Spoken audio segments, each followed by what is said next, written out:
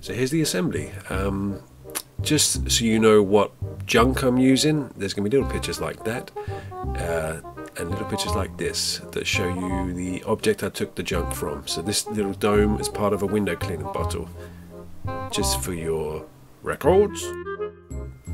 As well as that little trigger there, that's part of a spray. I use a lot of pieces from spray bottles, take them apart, there's all sorts in there. Now here is some super glue containers. I like using super glue containers, they're kind of weird shapes you'll never be able to make yourself. And funny thing about super glue containers, super glue doesn't really stick to it, so you have to keep trying with that. Lids.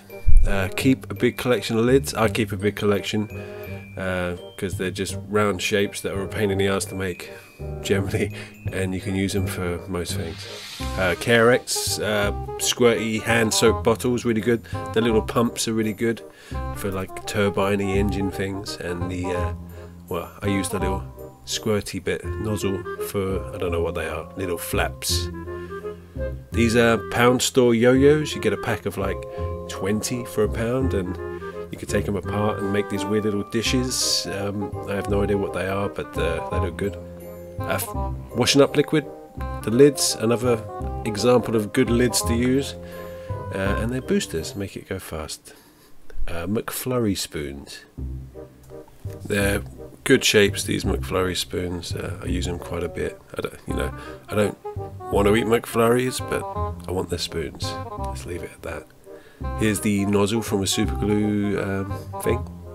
And here is a piece of an old toy robot that I had, so I don't really expect you to get your hands on this, but you know, what you can take from it is that you can use scissors to cut plastic. There you go. These are clothes pegs. You can get like 50 for £1 in the pound shop or a dollar store, and they've got some weird grill patterns on it. Look, they make little cool wings. There you go. Have a little look at that. It looks kind of like something now. These are little nozzles or little ends of felt tip pens. You can get 20, 40 of those for £1 in a pound shop. I always take them apart. They're just cheap plastic. These are the little clamp bits at the end of clamps you get in the pound store. I mean, I do a lot of pound store shopping, let's be honest. They make good little feet. Felt tip pens again. Yeah, I kind of discovered this the other day. Like, you know, we're going to get a lot of cheap tubey plastic that I can cut up and use, and felt tip pens, you get them like dirt cheap.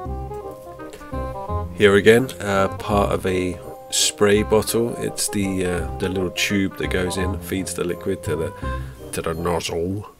Cut it up, made little exhaust out of it. So here's the obligatory granny grating and styrene section. I always do a little styrene pass on my models. You don't have to, you can use white card, but I take the styrene and pierce little bolts in it from the other side with a pin. And here's another way I make bolts, is with rhinestone gem sticker thingies. I dip them in super glue and stick them all over the place. You can get these anywhere, but I tend to use the half spherical bolt looking ones. The smaller the better. And here is some garden cord and garden wire. I use this all the time. It's like armature wire, but it's cheap and you can get it anywhere. And I have it sticking out everywhere, like tubes and pipes and wires. Back to the styrene. I'm piercing little bolt shapes in here and making little edges and plates to stick all over the craft, like it's been in the walls. And here we go. There it is. The vibrantly coloured camp spaceship. Now it's time to paint. I spray painted it black first, obviously, and I dabbed grey over the whole thing to add a little bit of extra texture with the paint. Dry brush with a bit of silver. I think I decided against grey eventually, but we'll see. This is some brown wash I made myself with white spirit and oil paint, and maybe it's a little bit too thick. I kind of panicked at this point, but you know, dab it, clean it, you can wash the sins away.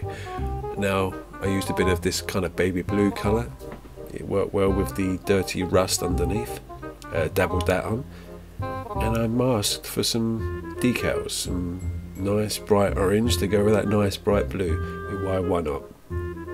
Some decals on the wings, some stencils, and this is the best bit. Oh, look at that. Oh, peel that off.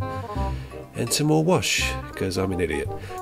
Yeah, I went a bit wash crazy with this. Here's some homemade black wash just to add to the mess already. But I do like my models distressed and dirty, but I think I went a bit too far with this one. And a little dry brush of silver to try and bring out that detail when done. And here's the result. It's a spaceship. Yeah, I think you knew I was making a spaceship probably by the thumbnail that you saw as you clicked on the video. It used to be blue. For some reason it doesn't look blue whatsoever anymore, but it's just a general weathered colour. But enjoy the glamour shots, and I hope you enjoyed the video. Please like, subscribe, all that crap, and yeah, I guess maybe I'll see you next time. Bye!